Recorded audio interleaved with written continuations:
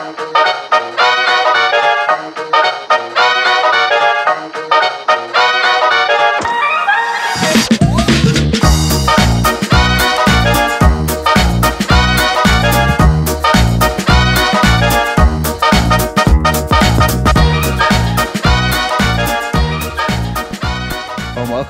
thanks for joining.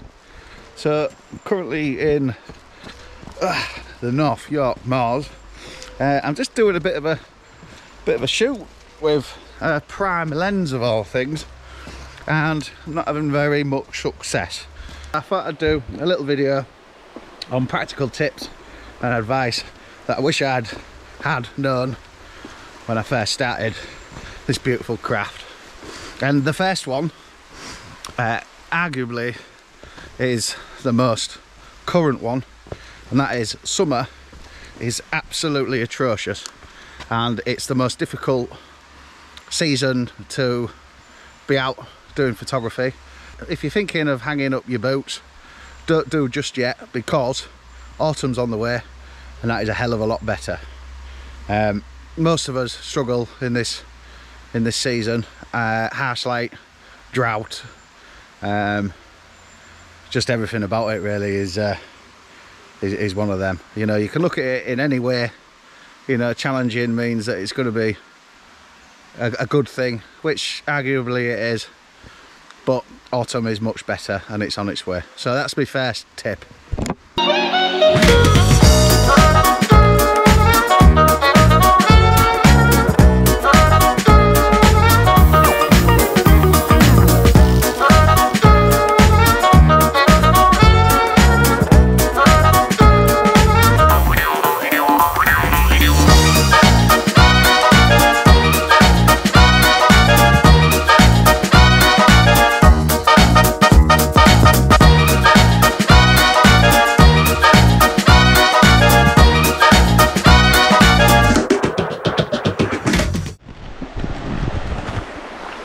So the next one,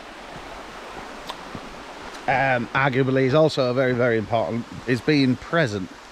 Now, I read a book, as you've probably heard before, Eckhart Tolle's Power Now, and he says that you should realise deeply that all you ever have is the present moment. But in photography, you must be present, and you must be in the moment, because if you're not, when you're worrying about your phone, and you're worrying about, well, whatever's going on, you're not paying attention to your environment, and your environment is where you should be, especially when you're out with your camera. So, not rocket science, but very, very important. So when you get to a location, stop, sit down, put your bag down, cool down, clear your mind, and then you should be about ready to get them photos snapped.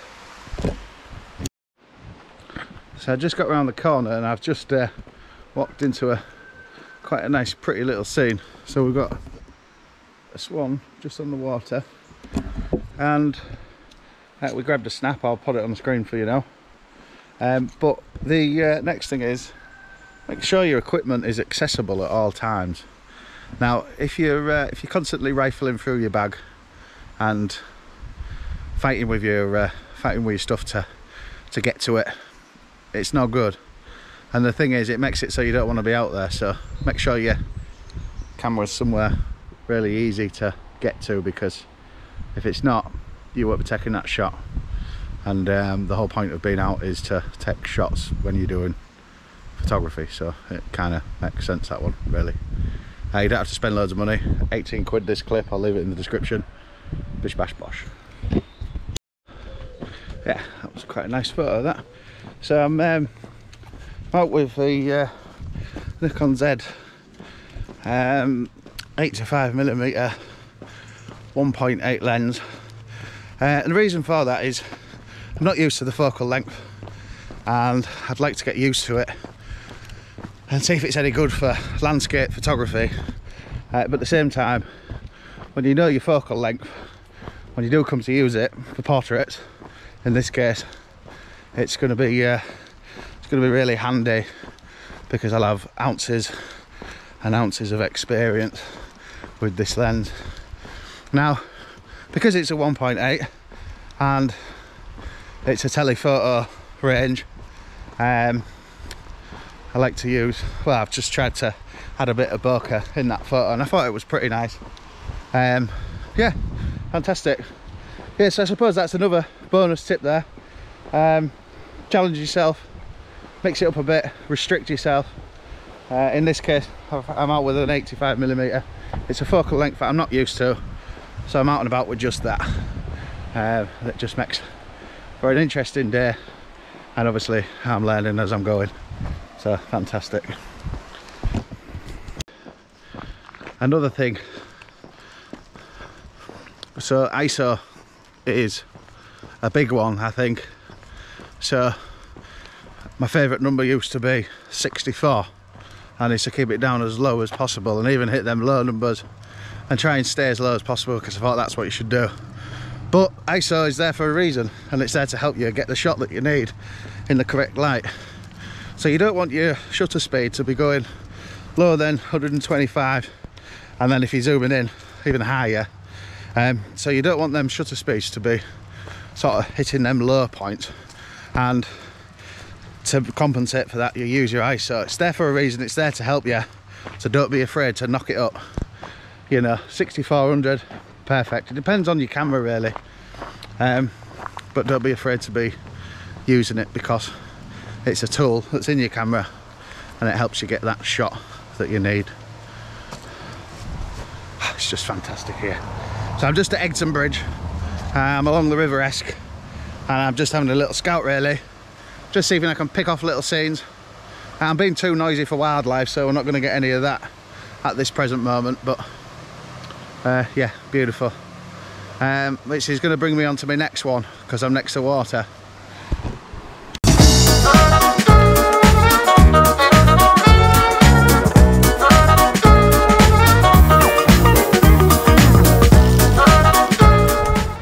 So the next one, and it's one that I'm very, very guilty of. It sort of ties into the last one that I've just said regarding ISO. Now, if you've got a tripod on you and you're at a shot and it's on your back, where is it? There she is. Bloody use it.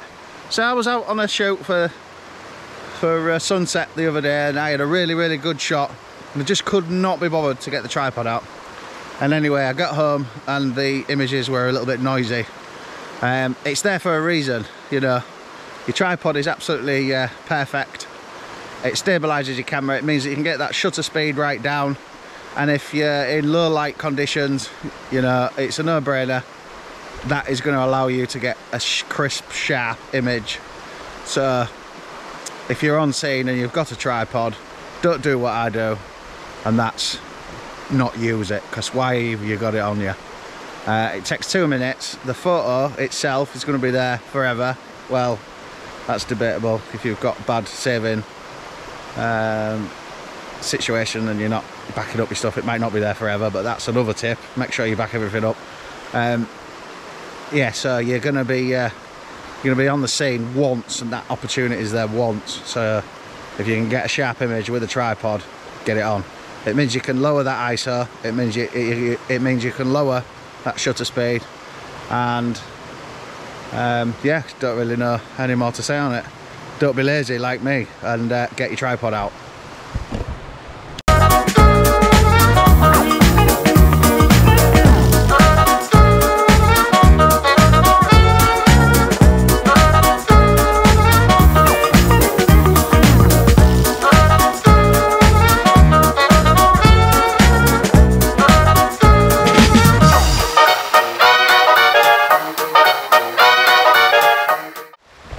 Quick tip, bonus one, make sure you've got a polarizer and an ND filter. I like to use a variable ND filter because I'm a lazy bugger, and if I have to keep screwing them on and off, I won't be screwing them on and off. I'll just leave what's on the end of the lens, and yeah, so ND filter and polarizer. So I thought now would be a good time to talk about weight. It really matters. So you often want to bring your best lenses out with you. So I've just bought a 18 to 200, sorry, 24 to 200mm lens. It's not the sharpest, it's not the fastest, but it's light, it's one lens, it's versatile, and having that piece of equipment means that there's more opportunities to be had, because let's face it, when you're knackered and you're walking up a hill and you see a shot and you haven't got the right lens on, last thing you're going to be doing is changing lenses. So make sure your kit is light, is my answer, and versatile, because kit does matter. That's better, we're on a bit flatter now. So the next one I think that's really important is don't be afraid to use auto. Preferably you don't want to be using auto, but preferably you don't want to be missing your shot either. So if you're in a nip and you need to get that shot, whip it in auto, because fiddling around with your settings is just no good when you need to get the shot. Save learning your camera for when you're not in a rush.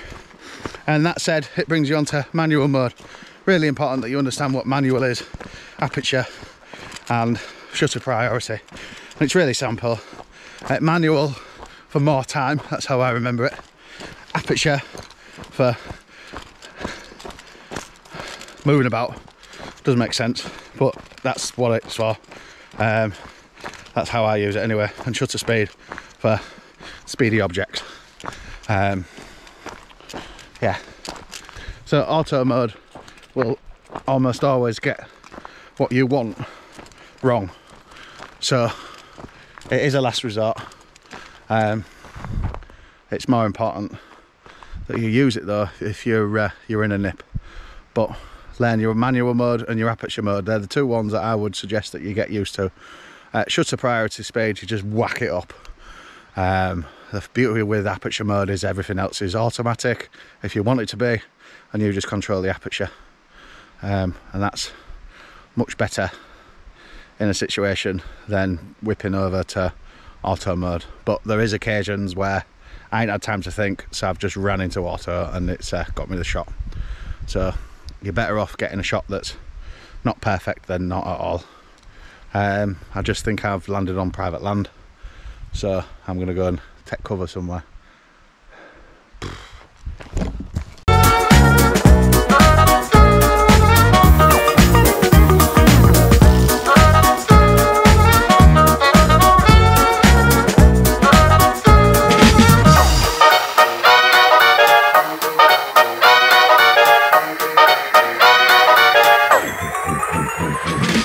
Photography is an art, not a science, and that means it's all subjective. So therefore, if someone says you have to do it this way, that might work for them, but it might not work for you. So I found that I was watching YouTube videos and I was completely changing my workflow, and as a result absolutely ruined my photography. So I would take everything that you learn on YouTube with a pinch of salt, because you know, anyone can post on YouTube, and anyone can tell you how things are meant to be, but only you will know how you should do it. Because, like I said, it's an art, not a science, and it doesn't need an exact formula. So I might go a bit different way about things to what you will, and there's nothing wrong with that. Because even to the point where you're looking at an image, you know, you might like it, I might not. So it's just a case of learning the basics of your camera, and then getting your camera, putting it in your hand and being out with it loads. So you need to be going out into new environments all the time, and you need to have your camera on you often, and that's the only true way that you're going to learn. YouTube is really good, it's really fun, and there's lots of lessons to be learned, and it's really very inspirational, but you mustn't take it as gospel. It's not something that's an exact science. That's all I've got to say on that one. So the beauty of private land, when you bump into someone on private land, they think you're something to do with the private land, and then they run off. So there was a couple of lads enjoying a little bit of time by the river, and then they've just scarpered because they thought I was a landowner. Brilliant.